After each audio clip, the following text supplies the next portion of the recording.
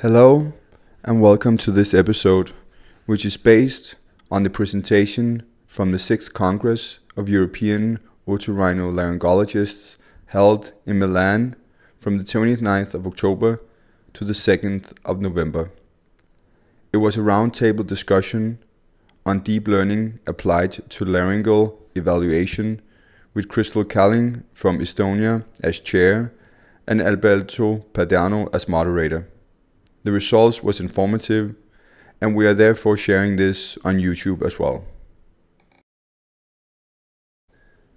The presentation was focused on the technical risk and bias associated with high-speed video and stroboscopy for quantitative purposes.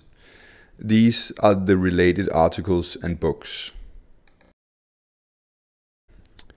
In a collaboration on high-speed video and deep learning for the segmentation of glottis, we noticed an issue with some of the videos. Several videos, although adequate to make a laryngological evaluation, was unusable for quantification with deep learning. This sparked a study on the accuracy of these recordings, in which we sought to find the prevalence of individual risk and biases. It was necessary to identify which areas of the larynx should be fully visible at the recordings. The list was vocal folds, arytenoid region, epiglottis, and the false vocal folds, with room for others to be added. The images shown are example of a recording with the identified areas fully visible. Some of the areas are outlined for representation purposes. This was the most common issues found in the study. They are each visually represented, and on the following slides we will go through each issue on this list.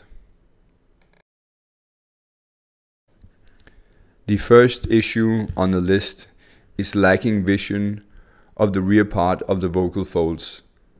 This can be due to swelling of the arytenoid region or the camera being held at an angle.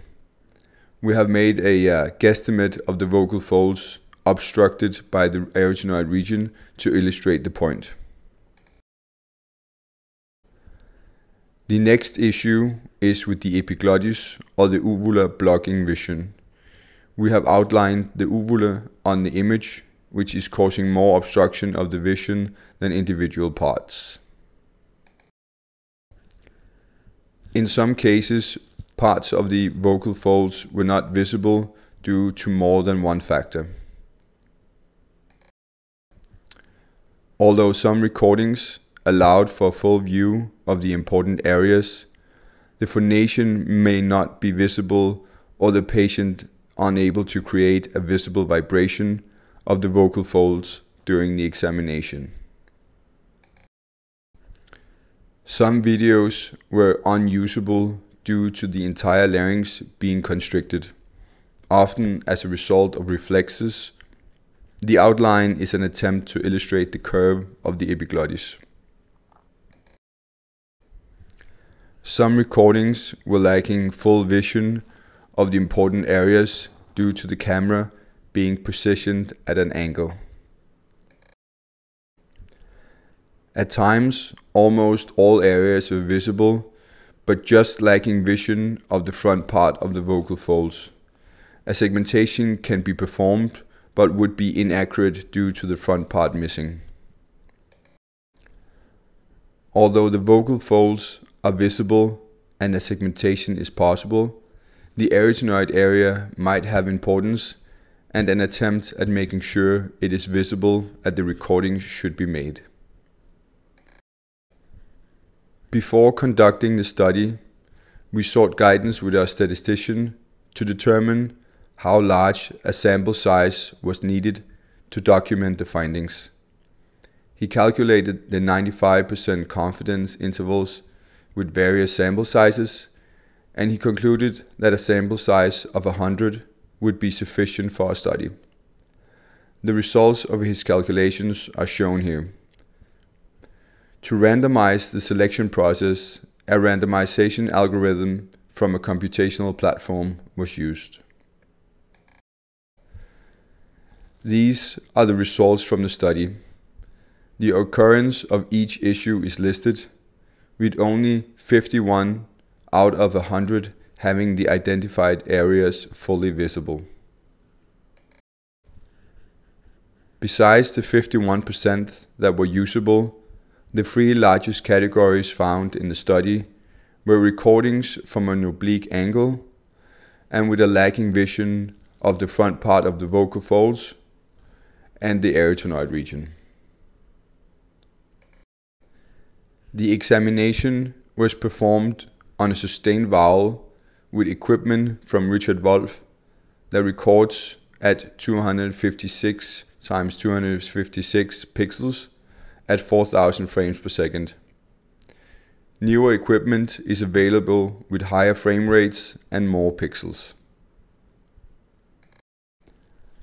Other issues with recordings not included in the study, but important topics for the roundtable discussion at the Congress, was the use of different head registers.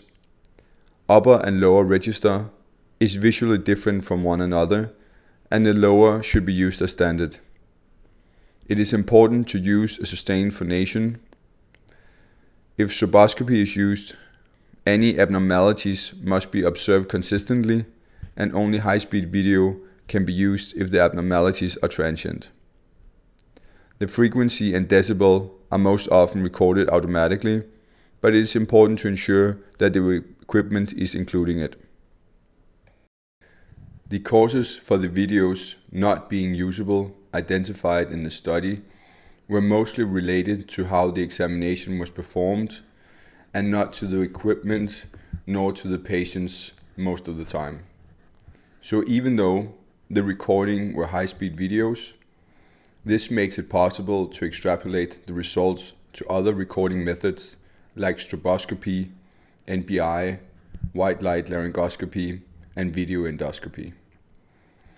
If we had known this at the time of recording, a simple adjustment could have solved this. Often, this would require only a small extra effort to achieve, making this information important to share. Our recordings were conducted on high-speed video because the real-time movement of the vocal folds are preferable for function evaluation in comparison to the slower frame rate of stroboscopy. But both video endoscopy and stroboscopy are sufficient for classifying disorders. We made this presentation because good diagnostics and research are dependent on a proper data material. If we are to make high-quality, evidence-based studies, we need high-quality data, and insufficient videos are a bias in research. We need machine learning and deep learning, as it is useful for large cohort studies and organizing unstructured data. We have suggested combining high-speed video with ultra-high resolution optical coherence tomography for tissue evaluation. Thank you for your time. We hope that this information will help improve science and diagnostics.